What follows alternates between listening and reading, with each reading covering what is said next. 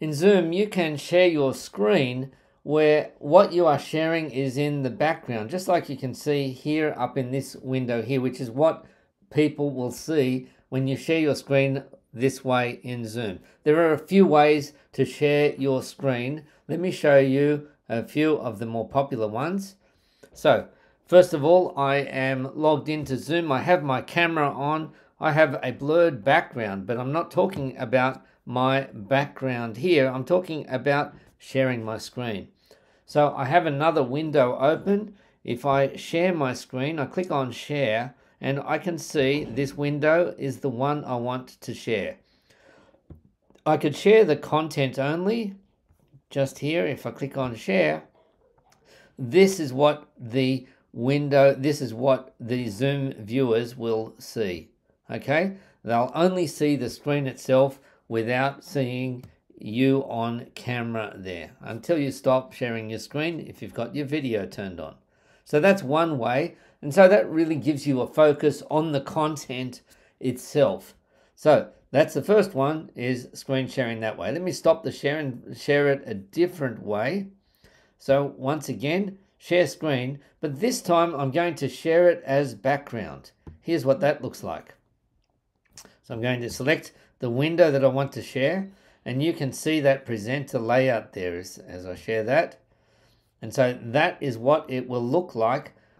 I'm in the foreground, but my content is in the background. So it still keeps the focus on me, but has information in the background as a reminder, as people don't need to see all of the information right now.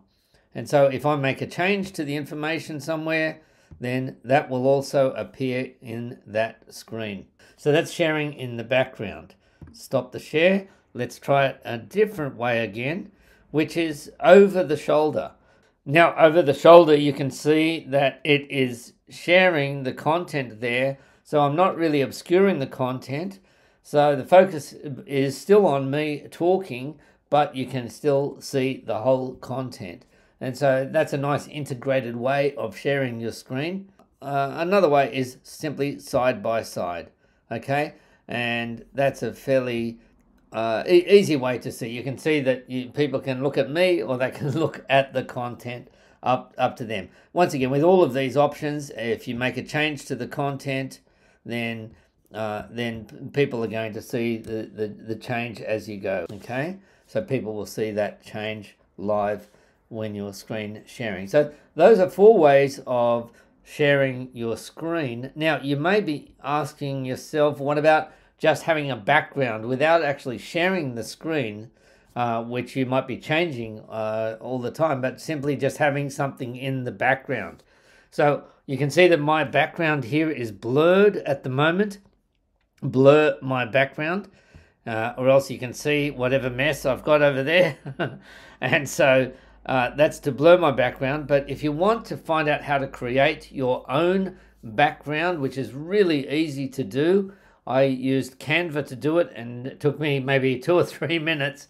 Then check out this video appearing on your screen now, which will show you how to create your own virtual background in Zoom.